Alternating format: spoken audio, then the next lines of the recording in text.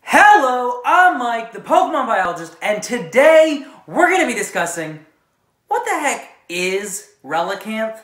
Relicanth was first found while deep diving in Hoenn's many oceans.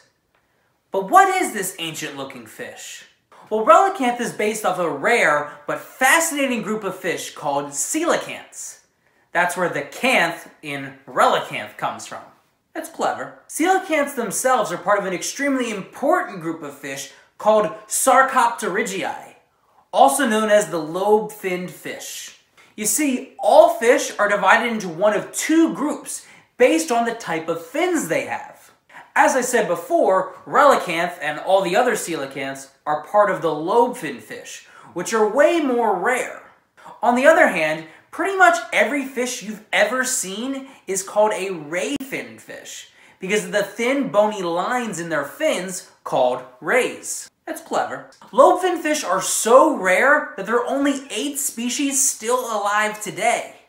2 species of coelacanth and 6 species of lungfish. Biologists once thought that coelacanths went extinct over 66 million years ago, around the same time as the dinosaurs, because they hadn't found a fossil of a coelacanth any more recently than that, and there have been no living specimens found. However, that changed in 1938 when a living coelacanth was found off of the coast of South Africa, millions of years after we thought it had went extinct. What was most shocking to scientists was that this coelacanth still looked almost identical to the same coelacanths they had found in fossils over 60 million years ago. This same story is repeated over and over again in Relicanth's Pokedex entries. Like Relicanth, coelacanths tend to live deep in the ocean, and they don't come out during the day because of their sensitive eyes. They come out at night to feed on anything they can find on the ocean floor. So what kind of coelacanth is Relicanth? Well, thankfully for me, there are only 2 species of coelacanth left alive today.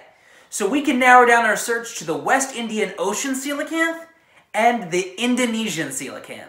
Now, the general body plan of the 2 coelacanths are pretty much identical. So in order to figure out which one is Relicanth, we need to look at the only distinguishable feature between the 2. Their body color. The West Indian Ocean coelacanth tends to be a blue color, while the Indonesian coelacanth tends to be a brownish color with splotches all over its body, which looks exactly like our buddy Relicanth. Meaning we can now officially confirm that Relicanth is in fact an Indonesian coelacanth. Did you like that video? Well, why don't you give it a thumbs up? Throw a comment my way. Let me know what you think of the new green screen setup. And are you like me? You don't want to miss a single Pokemon Biology video? Well, hit that old subscribe button. You like social media? Check me out on Facebook and Twitter. Links are in the description. And as I always say, gotta learn them all.